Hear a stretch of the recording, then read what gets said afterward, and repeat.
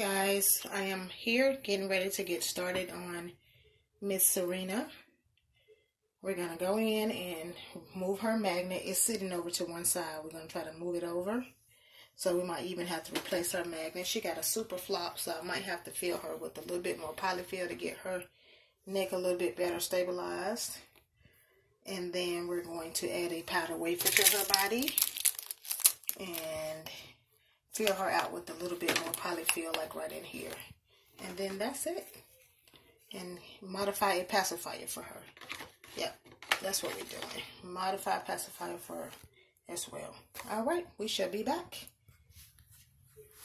in the next video.